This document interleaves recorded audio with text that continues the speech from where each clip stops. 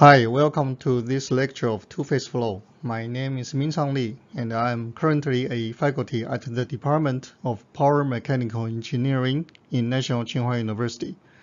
Per the request from the university, I'm recording and sharing this series of lecturing about two-phase flow for NTHU OpenCourseWare. The topic of this lecture is the liquid-vapor interface, and we are going to proceed on the basis of a macroscopic point of view. For your reference, in Lecture 1, we have treated the analysis of the interface with a nanoscale approach called molecular theories of capillarity. This figure shows a representative geometry of the interfacial region between two phases. The changes in the interfacial area for a shift of dy approximately equals S2 ds1 plus S1 ds2.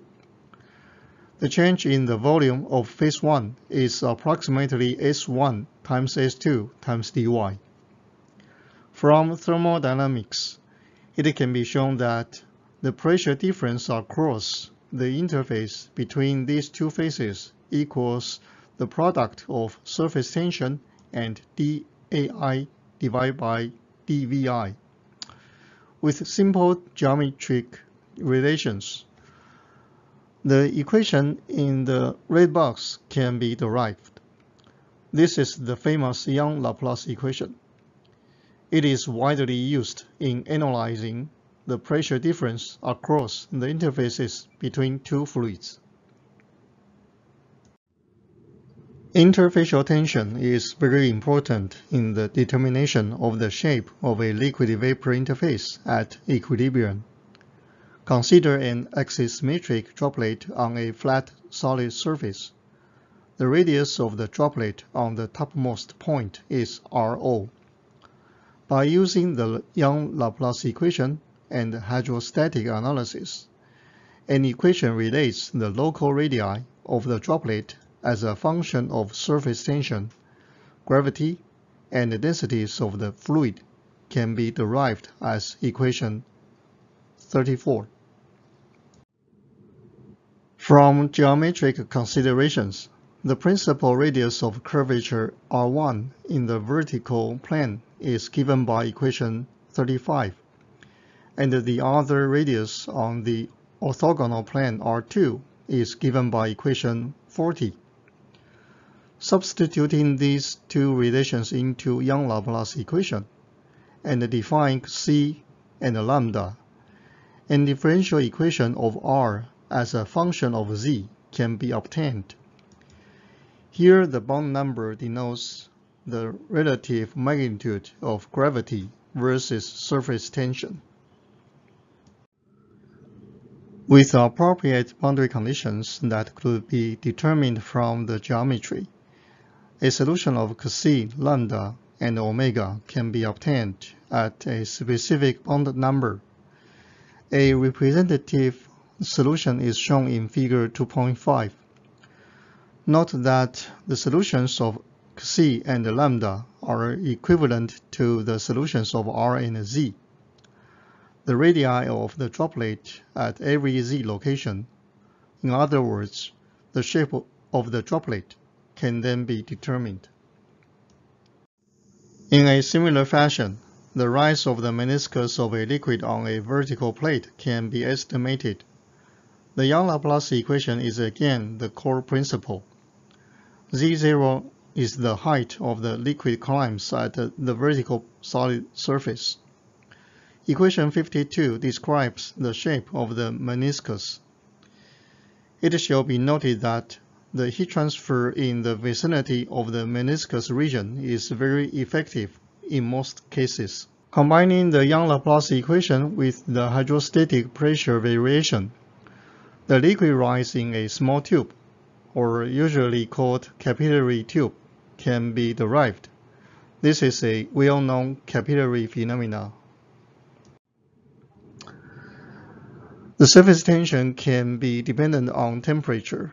For example, the surface tension of pure water in contact with its vapor can be computed from this empirical relation.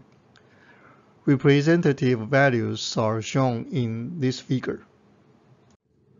For most liquids, surface tension decreases with temperature, as can be described by relation 57.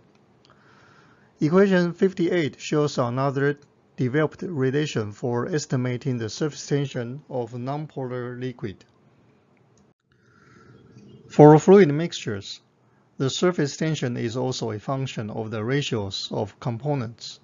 For example, for isopropanol water mixtures, equation 62 was developed to predict the mixture surface tension with small liquid mole fraction of isopropanol.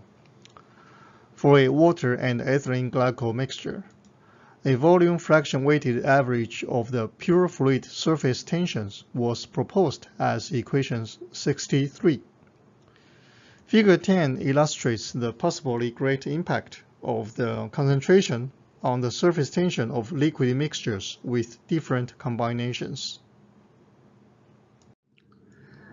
As previously noted, the surface tension at an interface varies with temperature. If the temperature varies on the interface, the interfacial tension will also be non-uniform, and a tension gradient would be resulted on the interface. The liquid at the locations with low surface tension will be pulled towards high surface tension regions. For example, if the surface tension decreases with increasing temperature, the liquid near to the interface will be dragged from the high temperature regions, point A on this figure, towards low temperature regions, point B. The tumbling flow between the hot and cold spots, as shown here, is called as cellular flow. Referring to these two figures, the so-called Marangoni effect therefore increases the thickness of the liquid film at location B and decreases the thickness of liquid film at location A. This effect might further increase the temperature differences between locations A and B. This in turn would lead to a more severe Marangoni effect on the interface. It is clear that this phenomena greatly affects the heat transfer across the liquid film, and possibly even leads to dry out on those high temperature spots. Note that a similar effect can also be observed when the concentrations of fluids in a mixture varies from place to place, since surface tension is also a function of local concentrations. For a thin liquid layer on a hot solid surface as shown on figure 13, the stability of the film can be analyzed by applying a standard linear stability analysis. Figure 14 shows a result of the linear stability analysis. The vertical axis is the Marangoni number as defined by equation 68. Sigma is the surface tension. Alpha TL is the thermal diffusivity of the fluid, and mu L is the viscosity of the liquid. Note that dTdz is negative in this case, so the value for the Marangoni number is positive. For the horizontal axis, alpha is the wave number of the perturbation on the liquid-vapor interface. Standard definitions for the Biot number and the bond number are also specified. KL is the thermal conductivity of the liquid, and rho is the densities of the fluids. CR is the crispation number. The curves in figure 14 are called neutral stability curves. Under a specific combination of Biot number, crispation number, and bond number, the region above the neutral curve means the system is stable. The neutral curve shifts upwards with increasing the Biot number. This means that this thin liquid film system tends to be more unstable if its thickness is decreased. Also, the position of the neutral curve is significantly dependent on the crispation number.